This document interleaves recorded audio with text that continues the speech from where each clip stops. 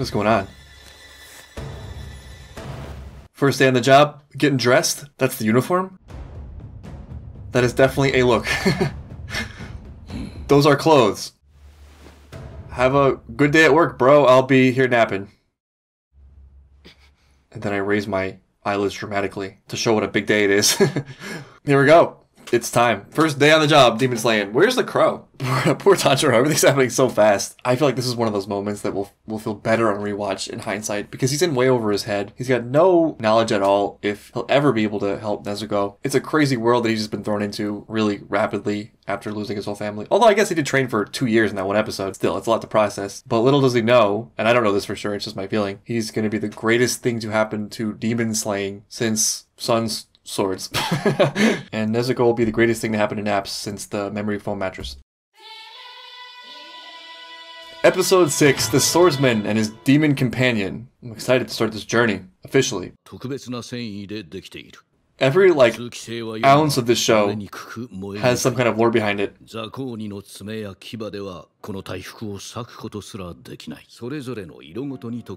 Right, his turned black. They seemed a little bit dismayed when it changed color. Oh, there it is. Death sentence. Yeah, this is his North Star. This is why we're doing this.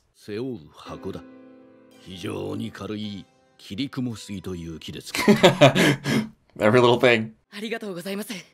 Alright, we got everything. We got the sword, we got the special uniform, we got the special wood. It's time. Nezuko doesn't want to leave the bed. Her sheets are made from the finest silk known as strato silk, stuffed with dander from the fluffiest Hokkaido sheep to further reinforce warmth and sleep properties. With these sheets, not even lesser demons can wake you from your plot-related slumber. I know that feeling. I don't want to go to school today. Wait, would she turn into like a little... What? How tiny can she get? She like disappeared. Aw.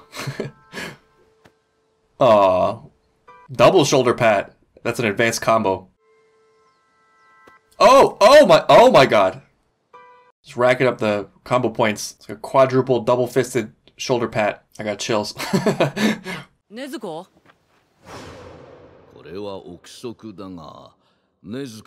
Right, she recharges through sleep, not through consuming flesh. Though she does also want to consume flesh. I didn't even notice this on first glance, but when I went back to make the thumbnail for episode 2, she salivates when she sees the dead body, like a lot.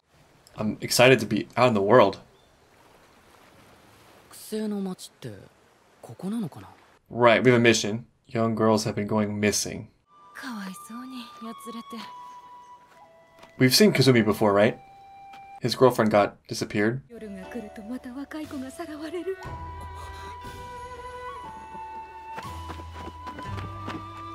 You know what? Like, thinking about it now, this was set up so well. Forget being thrown into a world he wasn't prepared for. Tanjiro's best skill is keeping villages together. The people of his hometown were, like, infatuated with him. In fact, I'm pretty sure now that he's on the road, the town is just in flames and everyone is dead. Because no one could, like, tie their shoelaces without calling on Tanjiro. I feel like he actually is the kind of person where there would be no task too small. He seems to just like being in service to other people. In fact, I feel like that's actually way, way better suited for his personality than the demon slaying aspect of it, if that makes sense. Perhaps that's where his gifts will really shine.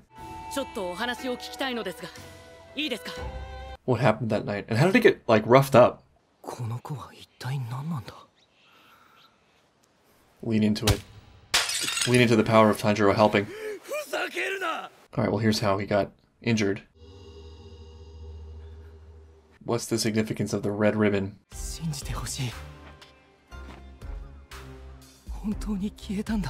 We already established this now. Why does he need so much reassurance?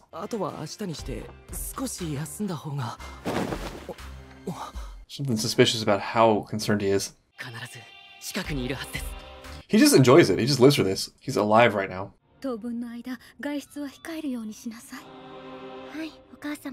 But demons can come inside your house. They don't follow vampire rules. I feel like you're about to find out. Suffer a similar fate.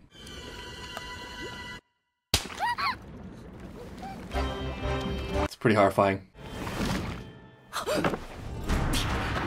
Did you smell that? I smell somebody being sucked into a demon lake. Oh my god, you guys got hops. Is that from training? I'm hoping to get more backstory on the Demon Slayer organization itself, because it's this weird thing where it seems super essential, but is also incredibly small, which could be a result of the fact that there's not a high survival rate for this position, or that it's hard to find people qualified enough, or that there are major threats to the organization, and so it's got to stay somewhat small. Perhaps there's an advantage to keeping it secret so that they can sort of move in the shadows like the demons. How do you get to this demon, though? It's like in another dimension, a very wet dimension. Tanjiro makes sense. Seemed like a really underrated sense.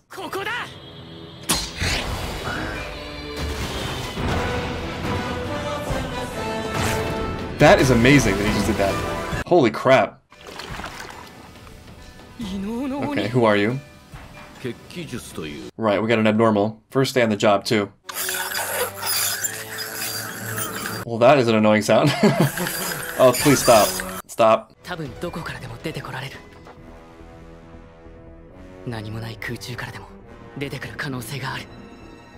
pretty good skill. It's like Shadow Boy in My Hero Academia.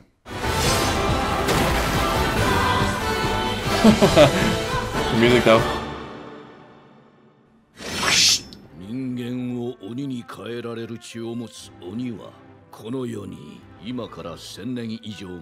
Wait, this is a little bit confusing. For some reason, the way I interpreted it was that if you get exposed to demon blood and don't die, you also become a demon. But does this mean that it was only that one demon, and this demon is like the origin demon, and that demon was the one that visited Tanjiro's house? Kibutsuji Muzan.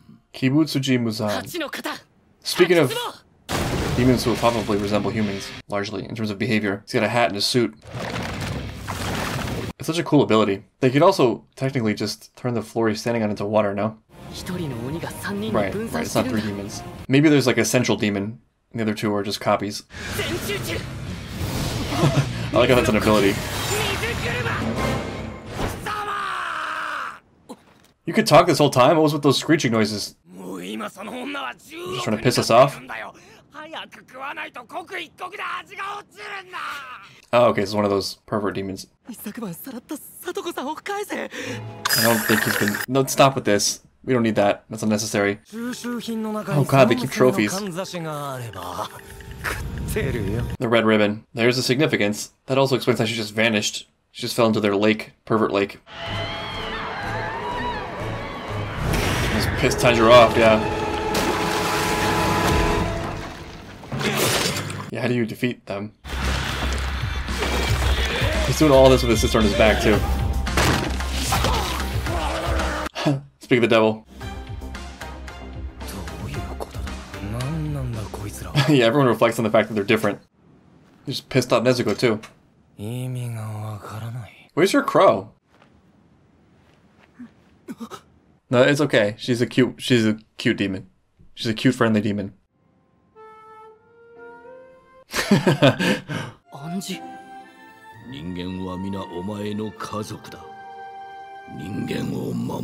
It's a very useful and powerful skill.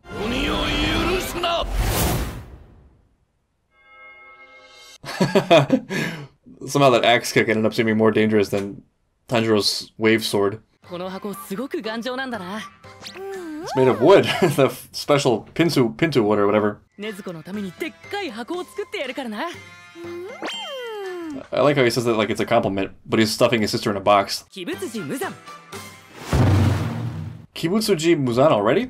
The special demon? So this puddle demon, while having some of the most annoying noises I've ever heard in anime, is a really cool concept, and I'm wondering how you defeat it. I feel like it's setting up really nicely for another one of the things the show's done really well so far, which is these sort of bite-sized mythological tales, if that makes sense. There's this water thing. How do you defeat that? It's not going to be a head-on fight. Like, either he has to use something about his water style or fight the demon on its own turf or something like that. And based on what I've seen from the show so far, it doesn't seem like the demons have just this random ability, right? There's something that connects it to their origin. So I'm guessing we'll find that out as we dive into this demon's backstory to close out the first chapter of Tanjiro's demon slaying career and the 100th chapter in his being essential for a village's survival.